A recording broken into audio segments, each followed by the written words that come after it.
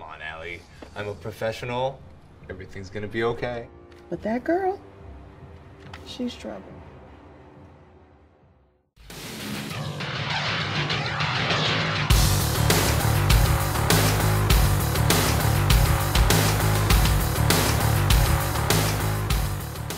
We are talking the low-budget supernatural demonic mystery movie, The Pining, directed by Eduardo Castrillo. And this one stars Tom Sizemore, Miguel Nunez Jr., Natalie Gibson, who is a apparently quite famous Instagram personality.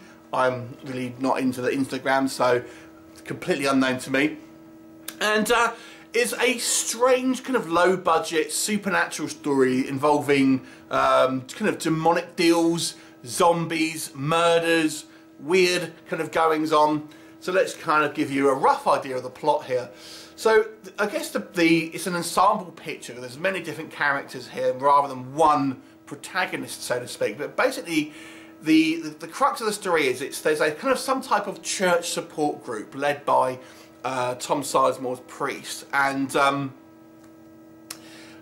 members of this this group seem to be getting killed in various kind of like strange ways, and it primarily focuses on one of the members, who is this guy in a wheelchair who happens to be a photographer, and he basically is the kind of I guess the main character, although it does kind of spend a lot of time with other characters.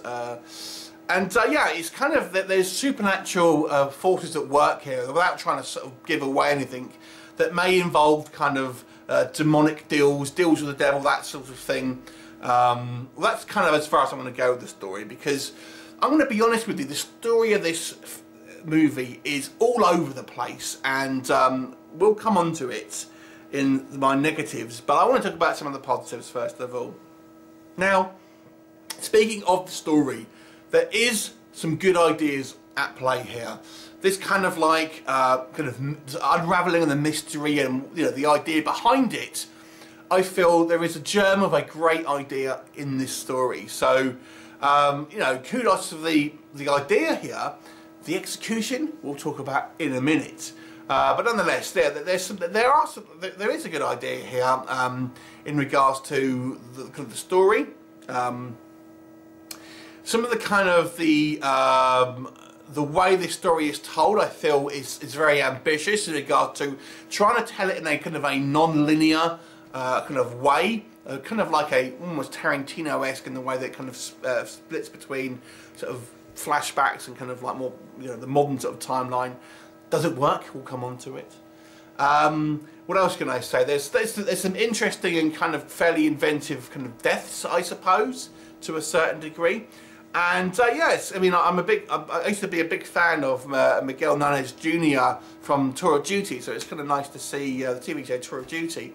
So it's kind of nice to see him here. Yeah, I'm kind of struggling, if you can't tell, to try and talk about some stuff I feel works in this movie. I guess some of the sort of the ideas are quite fun. Oh, but let's just cut to the chase. What a jumbled movie. The storyline is just all over the place. It really doesn't make sense. The idea here, I feel, is solid. But the problem here with this movie is there's just not skillful enough writers or directors on this movie to make sense of it, unfortunately. So it just comes across as an absolutely convoluted mess of a film. The idea of having these kind of non-linear timelines, if handled by a skillful director, can work. But even then, you've got to be pretty good to make, I think, that style of storytelling work. For this kind of low budget, I just don't think it just becomes massively convoluted and confusing, and you feel like you're watching scenes over and over again. It does have an element of kind of repeating itself. The acting is very mixed. I feel cast-wise, probably the biggest draw here will be Natalie Gibson, purely for people who are obviously Instagram followers of hers. But Acting is not her forte, I will say. I mean, I don't know how much experience she's had, so, you know, this might be her first foray into acting, but, you know, it isn't the best, if we're being honest. You know, if that's a career that she wants to do, then, you know, maybe acting lessons from this point on. There seems plot elements here that seem completely super. When you watch the movie and you kind of know what the kind of the score is, so to speak, know the antagonist and what the ideal here, it doesn't make sense. It doesn't make sense to the motivations of the person behind it. It's the best way to describe it. And there's people. We have two priests. We've got Tom Sizemore's kind of priest who runs the group, and then we got Miguel Nunez Jr.'s kind of priest who's in the prison.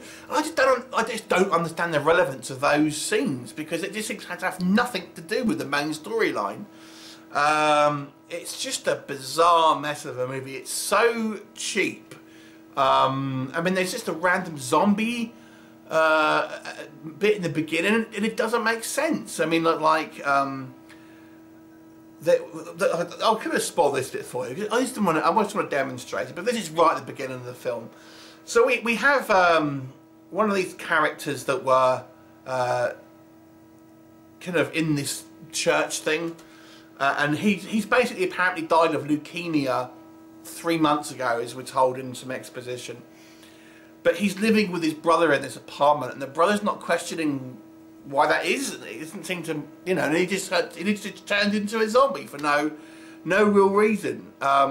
It's just, you know, ideas thrown at the wall and seeing kind of what sticks. It's just all over the place. I mean, it's just a weird, bizarre mishmash of ideas with no kind of through narrative that makes any type of sense. The acting is by the most part lots of kind of like very kind of amateur actors, and this horrible no chemistry love story between the photographer and this model played by Natalie Gibson. It's just like it rings so false. Never have I seen a more forced love story on film, I don't think. So yeah, it's kind of, like I said, there are some ideas that I think work, and there are a little bit of kind of fun effects, and we have this kind of demonic sort of entity show up, but it kind of looks a little lame if we're being completely honest. But yeah, it's kind of a hard one to really kind of praise too much, because it's just, there just doesn't seem to be any, like, no one seems to know what they're doing in this film. So I want to give this one a 3 out of 10. Have you seen it? What did you think of it? Leave me a comment, and I'll look forward to seeing you next time. Bye for now.